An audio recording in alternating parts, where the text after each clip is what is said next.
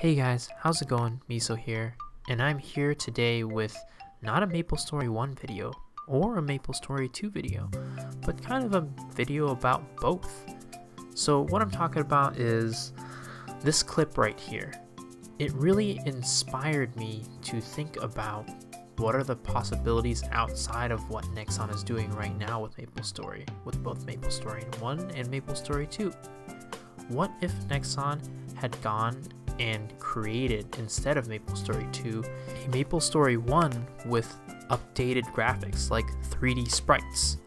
I think that would be something I would really be down for.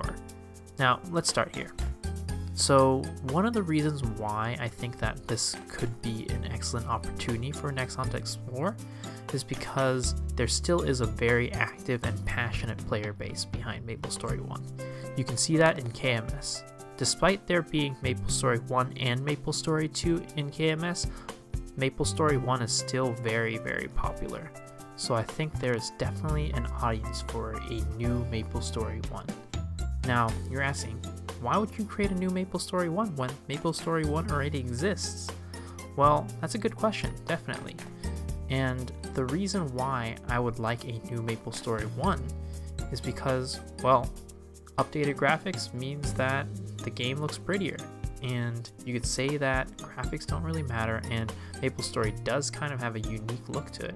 But I think if you made like Maplestory 2 type of sprites, except put it on a 2D plane, the game would look amazing.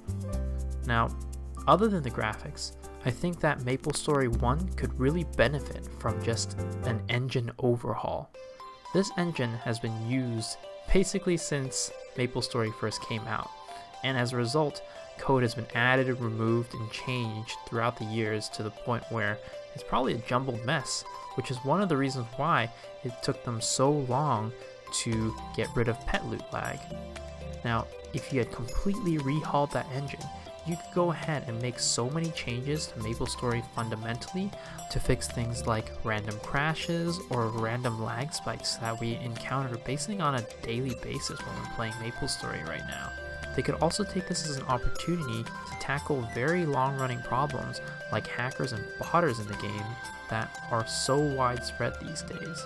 The reason why it's so widespread is just because of the ease of access to these hacks and bots. If the game had better coding and better security systems in place, we would not be seeing as many bots as we do right now.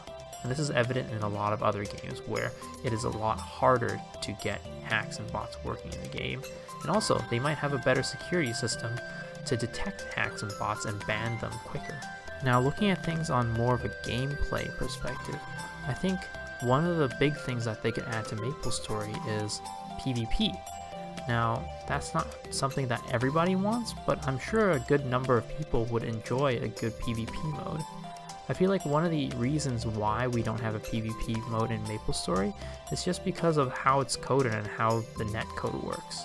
Because it wasn't really built with PvP in mind, it's very hard to implement these systems that allow for PvP. Now, if we were to rework the system from the ground up, they could build the game with PvP in mind. That way, we can actually have a smooth running PvP system as opposed to what they tried before, where it was a little bit of a laggy mess. I think that Maplestory occupies a very unique space in the general overall MMO marketplace. There really aren't any other 2D side-scrolling MMOs that compete with it, or really exist at the moment. Now, this is both a good thing and a bad thing in my opinion. So the good thing is that because there are no other competitors, it really allows Maplestory to be a little bit risky with their decisions. And we've seen this evidenced in the past. Maplestory has made some decisions that really weren't that great for the player base, but despite that, the player base still hasn't decreased that significantly. So looking at things through this lens, I think that Maplestory really has an excellent opportunity to experiment and try something new, like creating a new Maplestory 1. But also, the downsides of being in a market that really doesn't have any competition is that there's always opportunities for other people to come into this market and take a slice of their pie. So I think that it really would benefit Maplestory in the long run to take some of these risks, because these innovations to the game will ultimately give it a longer life and prevent competitors from coming in and making these innovations before Maplestory. I know there are a lot of people out there who would really love this idea, but also some people who are thinking like, why does this even matter? Or why would you want to make a new Maplestory when there's an old one?